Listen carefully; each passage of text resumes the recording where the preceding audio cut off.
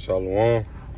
Before I get started, I'm going to give honor, glory, and praises to Yahweh, by Hashem, Yahushua, by Hashem, Rakakadash. Double honor to the elders and the apostles, great millstone, rule well and teach well. Shalom to the hopefully like men that scattered abroad, pushing the truth without sincerity. And shalom to a few sisters that's taking heed and getting the ordinance at these last days. Right? And the brother Amawan coming to the video, Lord, when it's edifying. Right? And it's really just going into about what I had to go through. It was actually 2 days ago, and it just led me through the spirit to actually do a video behind it, because it gets deeper, man, because we know that in certain situations, you're going to have to, So as I was leaving home doing like a 11.5-hour shift, I got in the car, I'm just driving home, kind of tired, right? And as I'm, about 20 minutes away from home,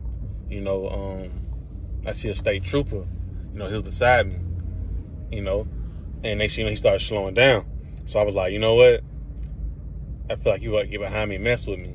And then I just noticed I ain't even have my seatbelt on. So, but his tent's so dark, you can't see inside his car, so I was like, damn, it is what it is, I'm just, what if you give me a ticket, it is what it is, because I was in the wrong, But, so he pulled me over, and when I seen the lights hit, when I seen the lights got on me, hey, I immediately like, let me go ahead and get over. I ain't even starting the confusion because I was in the wrong, But the point of the fact is, matter of fact, I'm gonna scratch all of that, right? From what I said from the beginning, it's deep. Like I said, it's deeper because, like I said, the Bible helps you get throughout situations. You know what I'm saying? Because you're using your prudence, right? Which was, prescribed to you from Yahweh Shema Shah. Right, so like I said, I seen the lights hit, and I immediately got down, went to, went try to go pull over, and hey, by the time the officer got, to the car, I was already had the window down. Yeah, I was trying, waiting for him, so he come down, and he looked over, and he was like, hey, I'll pull you over, and I was like, at the time, I was like, nah, just to see what he was gonna say. He was like, you ain't had your seatbelt on. So like, he was like, you ain't had your seatbelt on. And I was like, you know what? Hey, that's my fault. I take full responsibility for that. And then he was like, registration, your license. And I was like, because we watch the news and we see how things get dead serious, man. I've been in this situation plenty of times where Officer Correa could have blew my shit because he was that nervous, So, I asked him.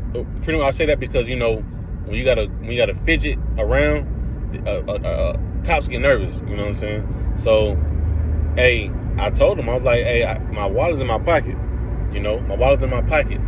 So that gave him he understood, like, okay, this, because they know, they know how that all of that fidgeting it can go left. So I already gave him the warning, like, hey, my wallet is in my pocket. I reach for it whenever you give me that green light, I'll do it. He was like, oh man, you good, man, you good, appreciate that. And then after that, he was like, hey man, how far you gotta go? And I was like, shit, I got about 30 more minutes. I'm coming from Forest Park, And I was like, shit, I was working an 11.5-hour shift. He was like, oh shit, I know how that shit get. So like, yeah, then I just hopped in the car and I was just driving, I was just trying to get home. I really slipped my mind, put my seatbelt on, So he was like, man, just get home safely, man. He ain't even take my license from me, man. But the whole point of that small story, he was like, you ain't gotta pull it all the way out, man. You ain't gotta pull out your license, man. I understand what you're saying. I'm glad that you agreed. So you cooperated correctly. So like, hold on. Right? He's like, appreciate for cooperating, correctly. And so after that, he, like I said, he just told me, just keep going and put your seatbelt on, right? But all that I'm saying, all that story is bringing out the book of Matthew 5:25, because we have to greet our adversary quickly, because we know what can happen, bullshit. Because, and I say that because I was watching an Instagram video, and you had this Jake going back and forth. It was probably like 5 officers, on his ass, man. He done got tased and everything. He taking the taser thing out of him and everything, man. Folks telling him to stand down and all of that. He not going. I mean, of course, he don't know the scriptures because he would have done so. It's like, of course he don't know the scriptures because he would have done so, you know. But the thing is, hey, he kept bucking up against the law, you know. He kept bucking up against the authority, right? And he tried to jump off the porch while all the officers was and try to make a run, or how it was, you didn't know if he was running towards the officer or he was just trying to jump off the porch and run a different way. But the thing was, he tried to make a run and they shot his ass, man. Overkill. Man probably had about goddamn 10 bullets in him. You know? But the point is, you know, he's using prudence, man. Lord willing, this right is hitting home, you know. But the thing is, it's about you know, you gotta greet your adversary quickly, man. You know, because shit can change from, you know, from you going back for the officer to, you know, you getting your life taken, man. You know? And also, you know, I want to tie this in with the times we coming into. You know, for the brother that's in his truth, sister that's in his truth, right? We come to a time where you're gonna be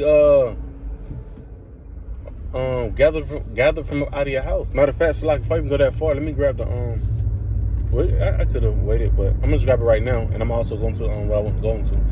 It's the book of Matthew 5:25, and this right here is in the red letter, you know, indicating that Yahweh Shai speaking. It says, "Agree with thy adversary quickly, right, while thou art in the way with him." You know, and this and you can land back off for time with the camp Wi-Fi, man. And they got into the officers and shit, goddamn, one of the head, you know, he wanted to buck up. And that caused his ass to get thrown in jail, man, all because he couldn't agree with them and just move around. You know, you can get yourself a lot of situations just by agreeing, man. Not saying being no sucker or by receiving the C-hip. No, that's the time to go against the grain. You know, on the day-to-day things, right? To that degree, you gotta learn how to agree and keep maneuvering, man. You know, but it says agree with thy adversary quickly. You know, and I want to speak on you know, we come to a time where we're going to be gathered up out of our houses. You know, we're going to be going inside these concentration camps to be idle, right? Offering things to idols, man, right? Which is going to be that C-hip, you know? But before we even get to that C-hip station, right, we got to agree with your adversary, man. You know, everybody's not going to be able to make it into the wilderness, you know? Moving around from house to house. Some people are gonna have to show their faith even sitting inside that cell. You know, that concentration camp.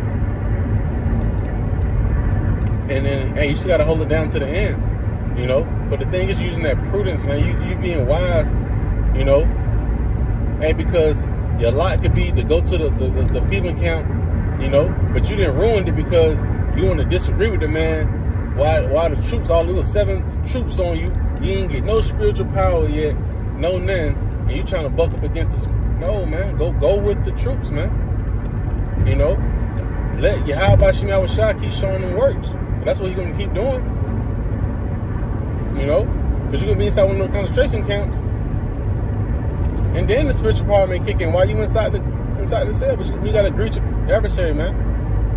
You know, Lord, like I said, Lord is hitting home. Like I said, I just seen that video, and actually me going through what I had to go through, it was nothing hard. It was just, you know, using the common sense that, you know, the Lord gave us. You know, you get up out that situation, right? Hey, I used the wisdom of Yahweh Shai, right, and got delivered up out of that situation, right? That's just the point, you know. Like I say, matter of fact, it's the book of Revelation 2:10. You know, 'cause like I said, we can get delivered up out of our situation, man. We come to a time where we may be thrown inside them concentration camps. Use the prudency, man. Stay down. Use the common sense that the Lord has blessed you with, and watch Him work. Right? It sounds funny because I be watching little rap battles. You know, they be like, watch me work. Revelation 2:10. It says another red letter as well. It says, "Fear none of those things which thou shalt suffer. Behold, the devil," right? Esau, Edom, so-called white man, It says, behold, the devil shall cast some of you into prison, that ye may be tried. Hey, going back to my situation. You know, he could have not bought a story, and he could have said, you know what? Hey, you got to come with me still. And guess what? I would agree with it. You know, because I know he's not trying to insert the secret inside me, right then on the spot. So I gotta go as planned, man. You know, okay, cool, all right, you know. But we know we come to that time period where you're gonna be inside like I said, them camps, man. You got what it says in it's Ecclesiastes 4:28. I ain't mistaken. You know, be faithful unto death, right? But kind of lost my train of thought. So like, I'm gonna finish this off. Revelation 2:10 said, "Fear none of those things which thou shalt suffer. Behold, the devil shall cast some of you into prison." Right? It says that ye may be tried, and ye shall have tribulation 10 days. Be thou faithful unto death, and I will give thee a crown of life. And that's what I seen through the spirit, man. Because we come to a time where, hey, like I said, you know, in my lesson yesterday, hey, them troops can be rolling up on your ass around crackhead hours, man. 4, 5 o'clock, 6 o'clock in the morning. You know? Then you got these sleeper cells ready to get active. They can't speak English, you know? So they can't speak English, and you around here goddamn trying to tongue wrestle with them folks, man. They gonna lay you down inside the house. You know, agree with them. You know? It's the trying of your faith, you know? We know that some of us gonna be inside those concentration camps, man. But be faithful, you know? You gotta show that faith. That's just like Meshach, Shadrach, and Abednego. Shit, they ain't bow down, but guess what? They had to go inside. They had to get in there. They had to get in the furnace, man. You know, they had to really prove it. Same thing as us, man. Them concentration camps could be symbolic to a goddamn furnace, man. You finna get tried. Got that C-hip right down on you, you know. And you got the guillotine, you know. So something gonna happen to where you pick your poison. You guillotine and take the C-hip. You know, I take this the guillotine, you know. Right? But it's just the point, man. Like, you know, like I said, look, when it hit home, it's edifying, you know. But it's just like how I saw it is, hey, man, using that prudence that the Lord has gave you will get you out of situations, man. You know, and this is not saying using prudence to take the sea hill. But that's not what I'm saying at all. You know, I'm just saying leading up to the point. You know, hey, we come to a time where hey, Jacob's trouble pop off, and you may get rounded up. Hey, go with them, man. You know, don't sit here and try to fight these folks, and the Lord ain't give you the power to do so. You know. But like I say, Lord, when this lesson was edifying to the point, and I'm going to close out by giving all honor, glory, and praise to Yahweh, Bashim Yahushua, by Hashem Kakadash. Until next time, I say shalom.